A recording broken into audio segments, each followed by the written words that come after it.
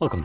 In front of me is an Honor X6B, and today I will show you how you can capture a screenshot on this phone.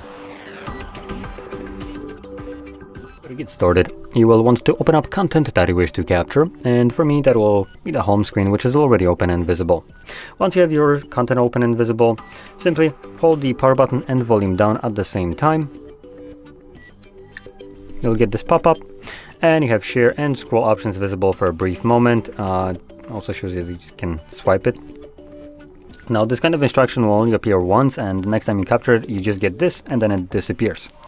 So once it vanishes from your screen, you can find the captured screenshot in your gallery application, and from here you would navigate to, just back out, either photos, which would appear with the photo right at the front if you have just captured it, but later on it might be much simpler to find your screenshot in albums and in an album called screenshots.